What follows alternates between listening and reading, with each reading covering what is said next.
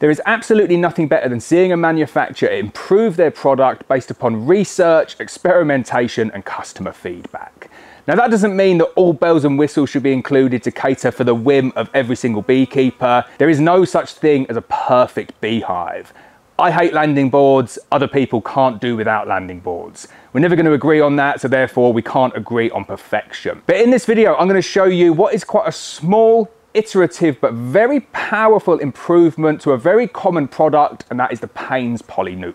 Now, I've used loads of these Paynes Polynucs. I've done previous video reviews on them. I've said what I like about them. I've said what I don't like about them. And I've come to rely on them as my go-to nuc for one specific reason.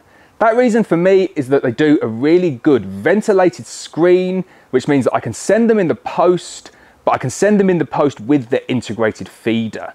All of the other nucs on the market don't give you that option. So for me, it's a very good product for my personal needs. Now, originally, I really didn't like the side feeder of the Paynes Polynuc, but I've kind of come to accept it now and come to like it. And the only thing that I still continue not to like about it is how thin the sidewalls are and the fact that wasps can burrow in. Paynes have fixed that problem, but they've also fixed what I thought was the biggest issue with this nuc, and that is the really thin roof. I've done a previous video on it showing the heavy condensation that builds up underneath the plastic crown board as a result of not enough material above that winter cluster.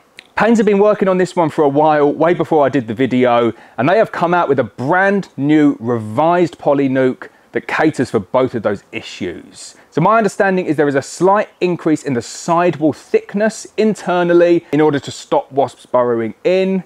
It's now 120 grams per litre, and I go looking back, it definitely wasn't that density all the way through. Roger, you'll have to correct me if I'm wrong, but I believe the original ones were made at 100 grams per litre. But then the final and most significant upgrade is they've extended the depth of the roof, which means that you can say goodbye to any condensation issues over winter. So I've got a couple of nucs side by side here. I've got the old original thinner roof, and then you can see there just how thicker that new design of roof is.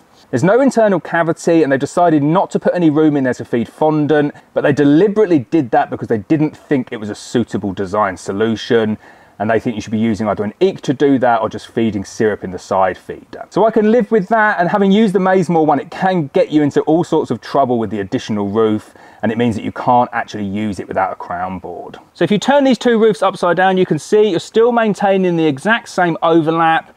That means that the base design is the same, and all of that additional depth that you're seeing, that is additional material. Quite a substantial upgrade. I think it's gone from around 15 to 20 mil up to 40 mil in depth.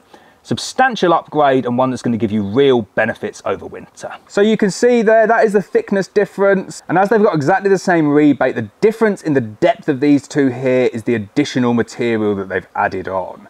I would say it's got to be at least 20 mil additional material, and you can really feel it in the weight as well. Like the new one is substantially heavier, and it means it is going to completely eliminate that problem. So I'm really happy to see that the Paynes Polynuc has been upgraded.